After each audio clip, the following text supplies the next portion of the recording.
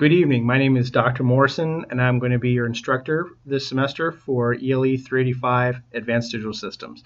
This is a video recording for Extra Credit Lecture 0. Going over the syllabus justifies the reason why I do certain things in the class the way that I do, and give you an opportunity to get a leg up on your grade before the class even starts. So I'm starting out here with a comic from a website called phdtopics.com. This is something that professors professors and our TAs tend to laugh at a lot more than students will, but I figure this is a good look into the mindset of how your professors and teaching assistants think when you ask questions. Like what we covered last week is in the syllabus. What's your late homework policy? It's in the syllabus. What's your office hours? It's in the syllabus. Like how we might create computed. Yeah, it's all there. And the syllabus is basically a contract between professor and student to let you know expected course policies, expected due dates, certain things that I'm held to, certain things you're held to, in order to make sure that you receive the fair grade that reflects your performance expectation from the course. So in the email I sent out to you, I have a set of 10 questions that you will be able to answer based on this video. The first one is what are my email, office number, and office hours. So my email is simply morrison@olemiss.edu.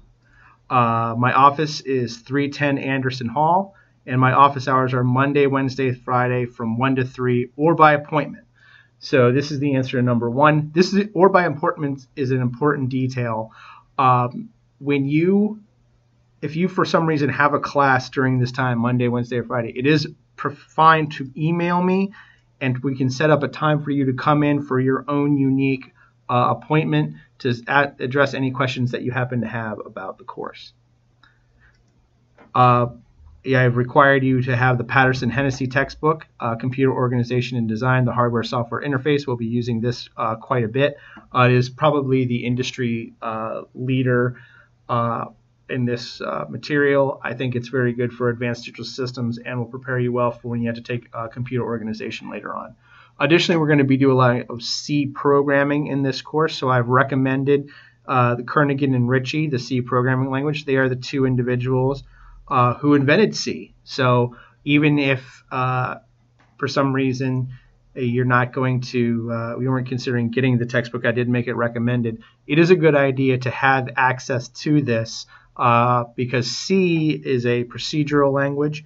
It's a functional language, and you've been up to this point you've learned C++ and Java, so you've been learning functional procedural languages. So it's good to understand C in order to really have a good understanding of an advanced digital system.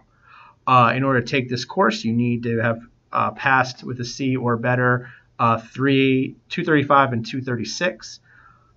And we're going to be learning a lot about computer architecture, register transfer languages, memory, arithmetic, logic.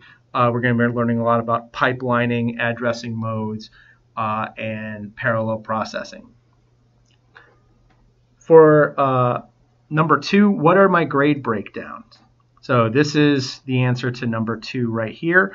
The scale is included there. So test 1, test 2, and the final are all 20% each. I give pop quizzes. I'll be talking about why I make them pop later on. Topical guide objectives are worth 10%. I'll describe what topical guide objectives are. And the C projects, which will be in groups, are also 20%. And I grade on the typical 90, 80, 70, 60 curve.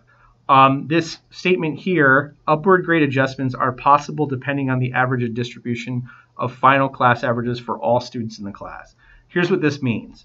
I can round up and give you a better grade. So let's say you have an 88. I am allowed to give an upward grade adjustment. Why this is important in the syllabus? I cannot say, well, you have a 91. I'm going to give you a B. I am not allowed to do that by having that in the syllabus. I'm contractually obligated. The second part here, the final exam is cumulative, though a heavy emphasis will be placed on the final 1/3 of the course material. As you'll see when we talk about topical guide objectives, my students are typically very well prepared for what's coming on the exams.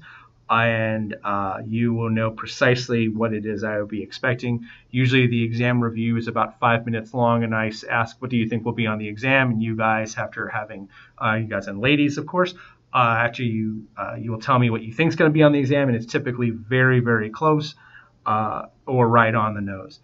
Usually it'll be some subset of the of what you said will actually be the exam. So what I have here, upon completion of the course, a student may credibly claim on a resume. I have a lot of material online already for professional development, being able to start to develop a resume, starting to be able to put it in a proper way that will make you look desirable to employers. You're going to learn about C, RTL coding, cadence, and Xilinx. That should not be there. Digital systems, computer architecture, gate level simulation, static timing constraints analysis, logic equivalence verification, software programming, debugging, assembly language, and Microsoft Visual Studio. You'll have extensive knowledge on the techniques and principles of digital systems, register transfer language, static timing analysis, and logic validation. You will be skilled in communicating technical information in a precise and concise manner, using verbal and written communication skills to present results. This will be where your projects come into play, and I'll describe precisely how I expect you to present your results in a manner that is beneficial for you in industry. And we will be learning, you'll have designed a 32-bit MIPS data path in C by the time you're done. I have included a lot here about ABET objectives. This is the Accreditation Board of Engineering and Technology. This is what we have to meet in order to make your degree valid. Ability to apply mathematics and science and engineering, an ability to design components or processes, an ability to identify and formulate and solve engineering problems, an understanding of professional and ethical responsibility. I will go into quite a bit of detail about this later in this video. Ability to communicate effectively, a recognition of and the need for an ability to engage in lifelong learning, a knowledge of contemporary issues. We will go quite a bit into contemporary issues in this course, and an ability to use the techniques, skills, and modern engineering tools necessary for engineering practice. So the course outcomes, we're going to take medium scale integration. We're going to learn what that means. And so medium scale integration means any computer chip between 100 and 1,000 transistor sizes and build those into more complex digital circuits. You'll be able to design projects in C, and as well as combinational and sequential state machines. You'll be able to use current engineering software to compile and simulate circuits. You'll know the architecture of computer systems. They'll calculate computing performance, knowing the operation of components of a basic computing system and then using those to build an architecture, and knowing the relationship between the hardware architecture and the computer's assembly language instruction set. Course policies. I expect you to show up every day. I do not. I'm not going to, basically, I have daily required assignments, and you will show up every day. Basically, the way you're at this point in this point in your academic career, you're aspiring to be professionals. You want to have a job. You got to show up every day, and you got to show up every day on time. And also, I do not expect people to miss all the class, then try to get the students who have been coming to class to give them the information. Earn your own degree is my attitude. For those of you who have been nice and have been helping other people, you're welcome to come by. I have all 3 of my degrees here, and you'll see that only my name is on it. So if I had taken advantage of everybody else, well, they didn't get credit for my degree. So I expect everybody to pass on their own. Your grade will reflect your work. If you don't, then you're not going to get your grade. So what I do is I post the lecture notes every day after class. This is where I will post them at this link. This is the answer to number 3. State the YouTube website where lecture notes will be posted. So you can go here, and you already are on this page because you're seeing this video. I do expect you to come here every day, but this is to supplement your class notes. Here's why I post videos to YouTube. And I also talk about here, this answers to number 4. So here's number 3. And here's number 4. So number 4 is describe why I post videos to YouTube but do not post notes to Blackboard. So I will be reading lecture off of PDF, and I'll be marking it up just like I am here, and describing information to you.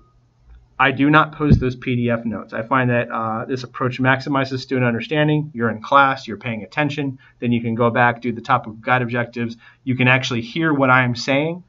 However, I find that when you just post the PDFs online, people just distribute them, and that actually increases instances of academic dishonesty. So, in short, that I do it this way to help you and to prevent some people from hurting themselves. So, number 5, what does TGO stand for? TGO stands for Topical Guide Objective. You'll be very used to this term by the end of the semester. My motivation for using this material is to teach students how to study. I was a nuclear reactor operator in the United States Navy, and this is the method that we use to get students through one of the most difficult curriculums in the entire world, and do so quickly. The motivation is teach you how to study, and then help you develop a study guide for exams and preparing for job interviews.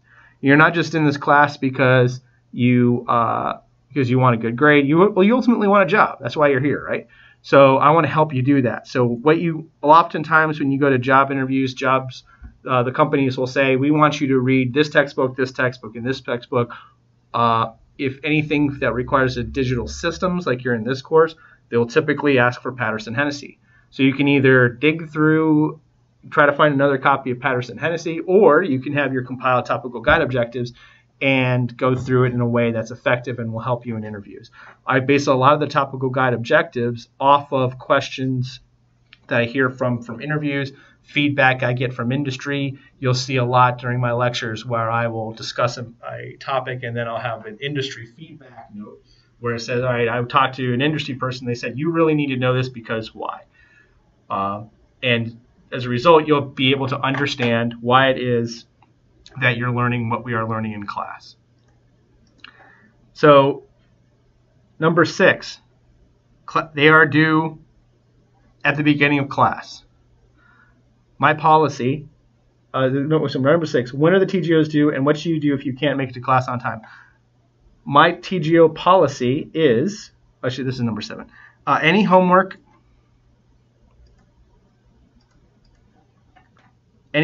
not submitted by 8 p.m. without an email or notification as to why they are late will receive an automatic 0. I do not accept late homework without a valid excuse. If I have started lecture, please do not turn in your homework until I have completed lecture, at which point we will discuss whether or not I'll accept your homework. This is important. If you're late once or twice, that's understandable. The one thing I expect you to do is to not be a habitual line stepper. If you constantly show up late to class, I will not accept your homework assignment. It's not fair to the students who are coming on time every day and turning in their homework every day to accept their homework for full credit if you're constantly coming in late. Because let's face it, some students, they show up late, they're working on the homework at the last minute, and instead of just admitting it, they'll just lie. I will reward you for your integrity. If you show up late and you tell me why you're late, you say, oh, it's an idiot, or I missed the bus, or you just say, hey, listen, I didn't do my homework, I'm sorry. I'll work with you. I will always reward integrity. I will always reward integrity. But if you lie to me, that's when we have issues. Right? Which brings me to number 7. What is a course policy regarding submission of TGOs?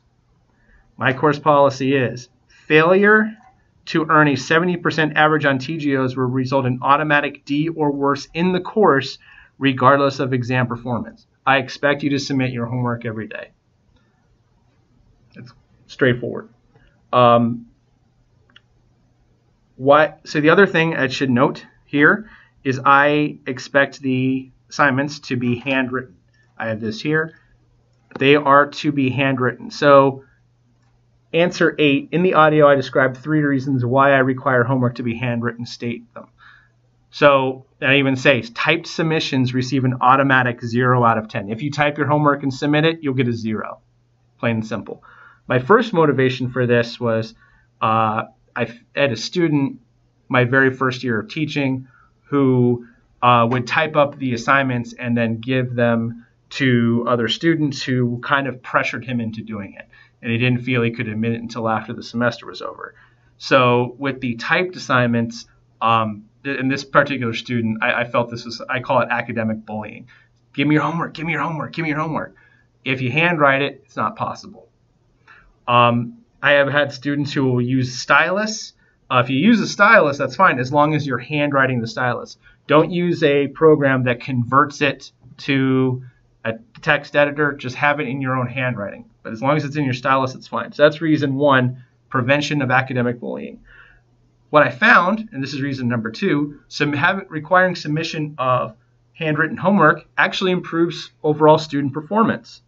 Their grades went up from the first year to the second year and can stayed up since I've done this by about 4% on average. And I think the reason why is for reason three. It helps students prepare for their exam the way they do with the quiz.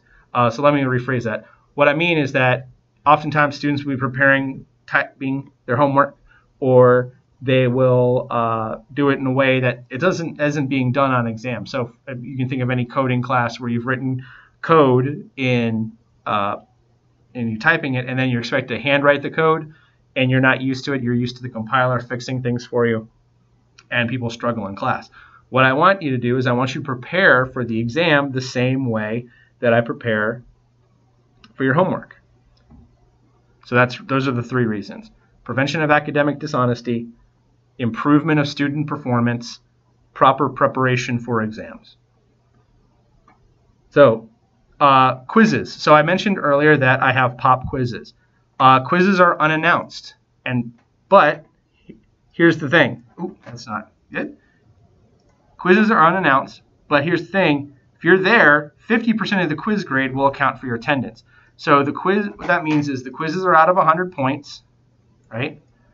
But by putting your name on the paper, you get plus 50 right off the bat. You showed up, you were there.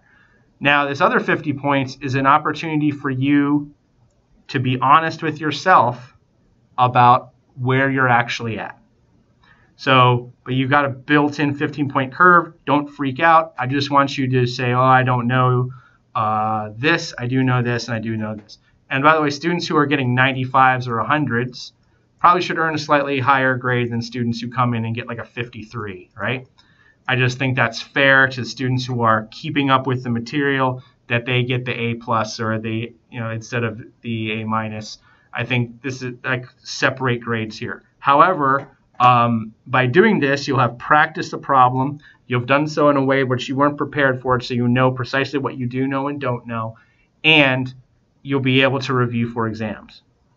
Like I said here, the purpose is to allow you to be honest with yourself about what you truly know. So these are the relevant dates. Classes began on the 24th. That's Monday. Your class begins on Tuesday, the 25th at 9:30. September 8th is the last day to withdraw and be able to get a refund. Deadline for close withdrawals is October 5th. So as you'll notice, I have an assignment for their C code the day before. So I will have it graded so you can make an intelligent or well-informed decision about whether or not you want to stick with the course. Midterm grades are due October 15th. I send out emails to every student indicating where their grade is and where I think they can get to. Students can typically struggle on exam 1 but do well on exam 2, or I can see that they're working really hard but they struggled and we're going to address things so I can give them an honest assessment of where they're going to be. The Thanksgiving holidays are the 23rd through the 27th. I have the part 1 and part 2 of the final project due right before that, and then the last day you have December 1st, the final Tuesday of class is your final exam. And then Thursday, I have a pizza party and I will return your grades. So every student get some pizza, and I will have your grades printed out. I will shake your hand, look you square in the eye. This is where your grade is. The last thing we'll talk about with projects is it's due December 5th. That date's wrong. So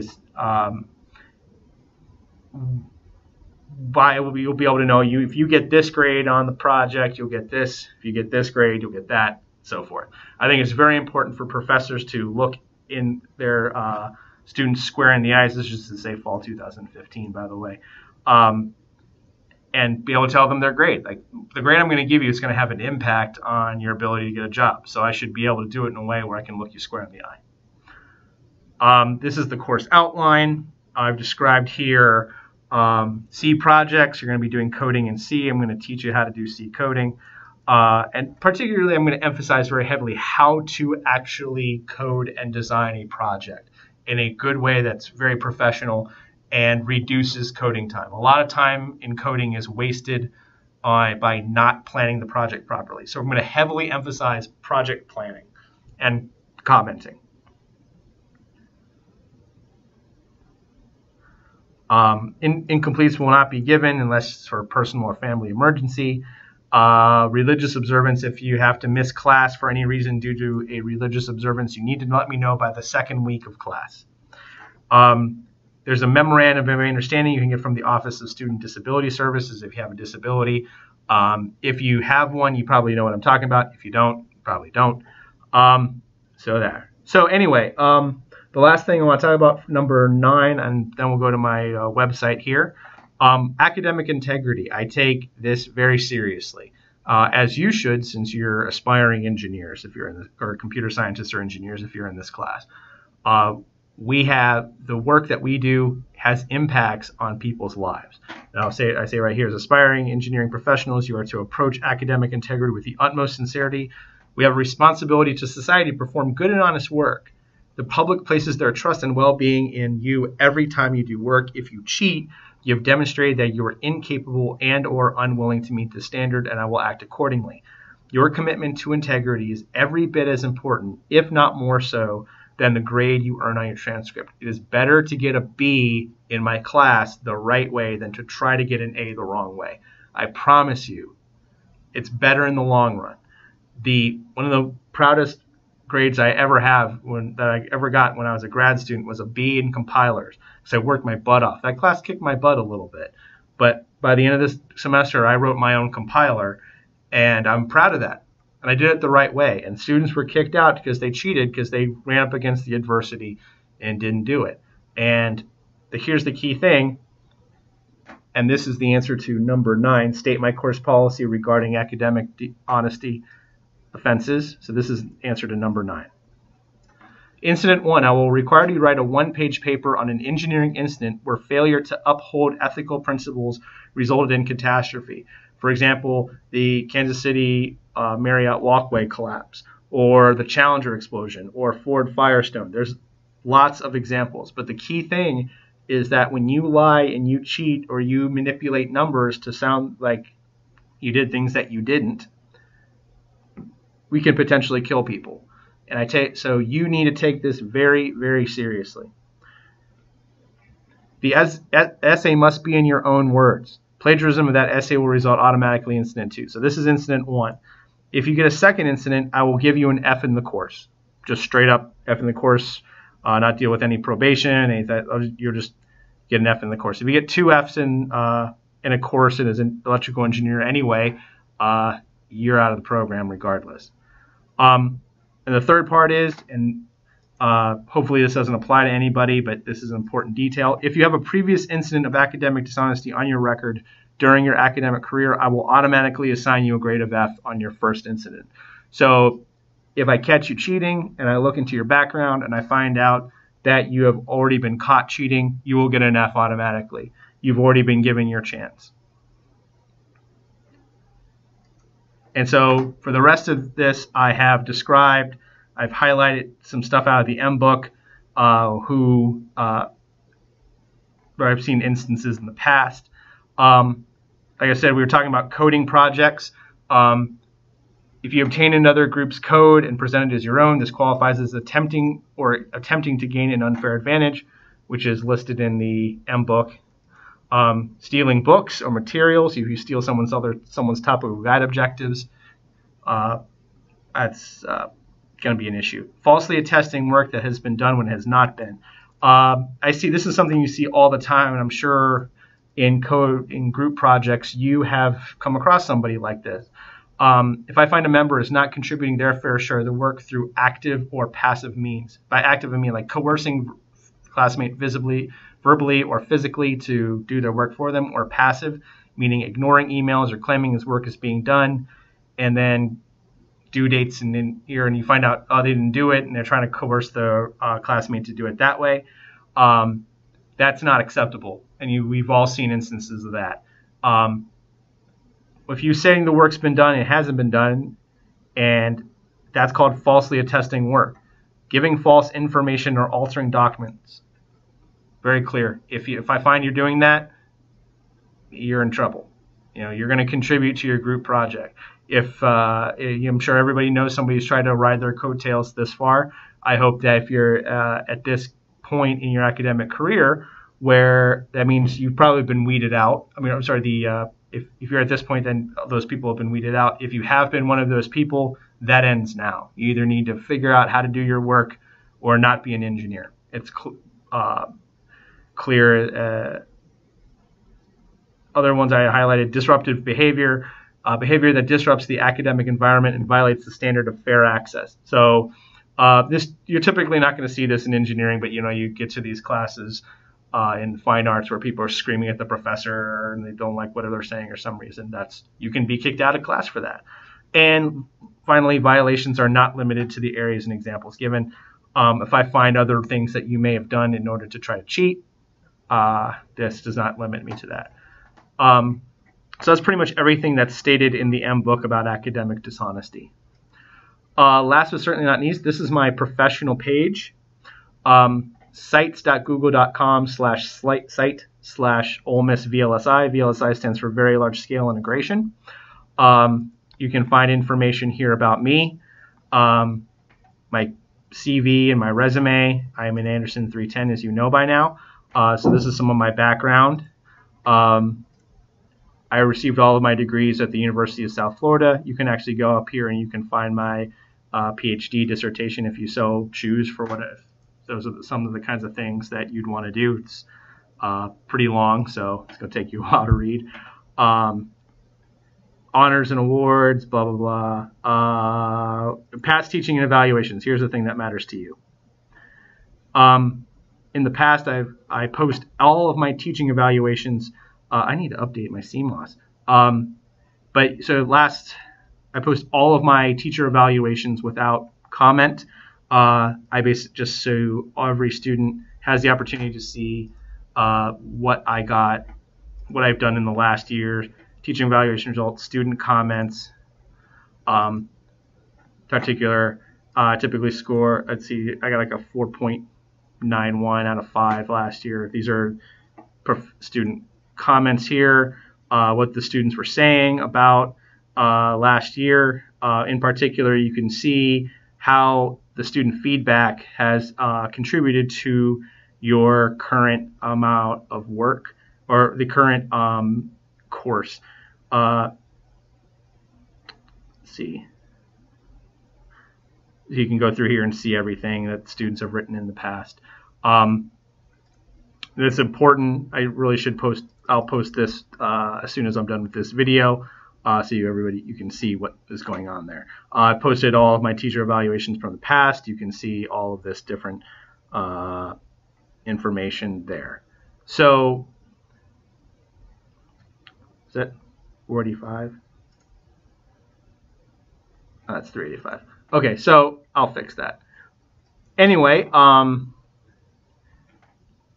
here I've posted some information for you. Here's your electrical engineering advising sheets. So for those of you who are trying to get out of school as fast as you can actually go here and you can look at the PDFs and it says what classes you need to take. There's also a computer engineering emphasis, which I'm heading up. And you can see the specific courses here and biomedical engineering as well.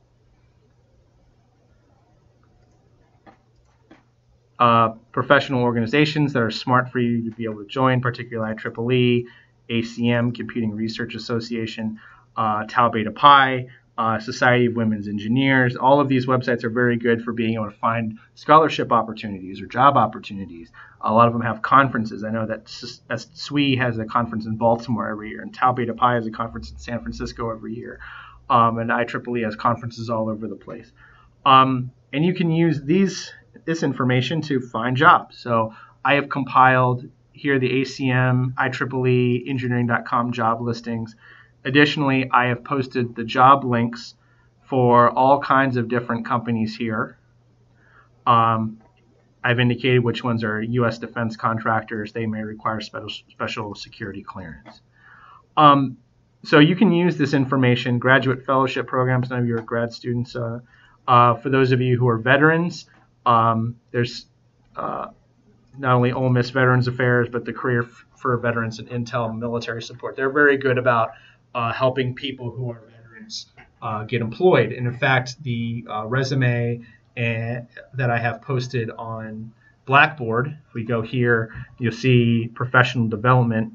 I have posted sample resumes and cover letters, and we can go over this and discuss precisely how it should look. So let's click Open With, and I've kind of based it off of what my career is, but the key details are being able to look at it in a way that, here we go.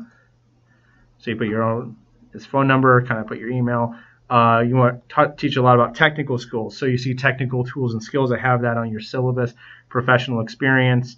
A lot of these jobs will have information about professional experience. How do you convey a project that you did in class into resume information? So that way you can actually say, well, I've done a project on this, and you can convey that. And part of this C project is you're going to be able to have code that you can then use to upload when you apply for jobs. People can actually look at your commented code and look at your work and be able to, get good work here. So, and we can go over all of that, but that's kind of just on there for you. And they talked a lot about power verbs and cover letters. So we'll be going over things like this. So you'll see lots of examples during lecture. I'll have job descriptions that will show precisely the kinds of things that you'll be looking for. So anyway, the last thing, you've probably been wondering when I was going to get to number 10. On the front page here, I have these two statements, and this is the answer to number 10 here. My number 10, let me pick a different color here. For number 10, said, on my professional website, I have my teaching vision and teaching mission. State them. My teaching mission statement is to develop computer engineering students academically, creatively, and morally, and to engender ideals of integrity, professionalism, and lifelong learning and teaching in order to graduate engineers who are dedicated to a career of utilizing the principles of science for humanity's benefit. And teaching vision is to develop one of the best computer engineering programs in the world by imbuing students with world-class study habits by combining Navy teaching methods with modern engineering tools. So one last thing, go here, I can see IEEE Explore, Ole Miss. All of you have access to this kind of information. Sorry it's taking so long to download. But you can go here to this website. If you go into Google or Yahoo, you can just type in IEEE Explore, and it'll bring up a link for you to be able to put in your personal information. So let me put this back here while it's uploading. My teaching method, I presented on it last March. I was up at Princeton University to talk about the teaching method that we're using here at Ole Miss, and for some reason it's taking forever. But the key thing is that I based it a lot off of my nuclear power school experience. And I'm very passionate about this idea that oftentimes students who didn't get into one of the Ivy League schools right off the bat are kind of just discarded. I can go in here. Good luck guessing that.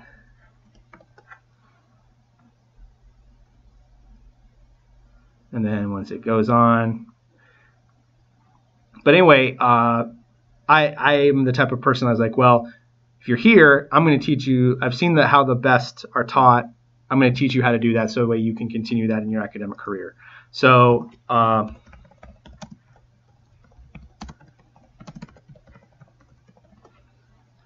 what I can do here is, if you go through IEEE Explorer, you can actually get the PDF. And so now that I have a presentation on it, I wrote a paper on here. So what I'm going to do for you is I'm going to actually download it for you and then get this. So here's my paper on it, a IEEE STEM Integrated Education Conference hosted by Princeton. Here's the PDF. And I will download it for you, and I'll post it on Blackboard so you can see the effectiveness and go into more detail as to why I teach the way I teach. I think it's very important for students. The common thing is you don't really figure out a professor until the second exam, what they want to do and why. And I have written up here a paper. This is a good example right here of kind of what lecture looks like. So topical guide objectives will start and end here. I can tell you that the topical guide objective here is define execution time, throughput, and performance in relationship to one another. And then I have example questions. So we actually use performance and execution time to determine the throughput. So everything kind of relates to one another. And then I have industry quotes here. High performance computing is widely recognized and regarded as an essential tool for enabling science as an indispensable, integral part of virtually all semiconductor research endeavors. So knowing how to improve performance in computing is very important. So you should really understand all of these concepts. And then I compare the difference. This are the semesters I TA'd a course and we weren't using TGOs. And you can see the improvement in grades really quickly. We were using the same material, and eventually we were able to significantly improve how much material was covered. So you can see, using the exact same grading rubrics, we went up from 77.1 to 88.5%.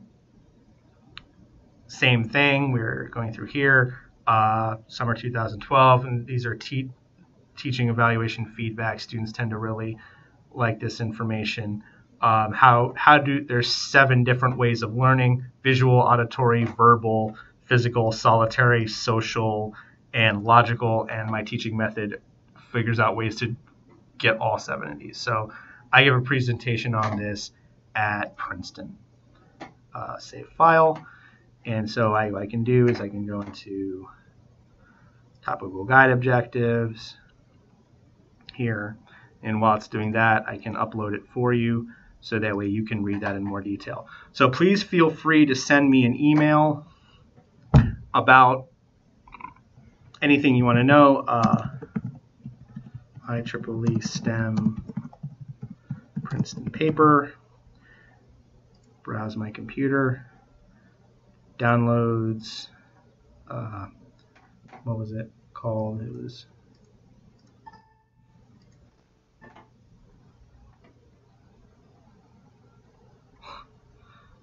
fortunately, I don't have anything embarrassing on this computer. Well, anyway, you probably don't want to watch me doing this video here of this. So, what's this one called? 071192. It is, in fact, in downloads.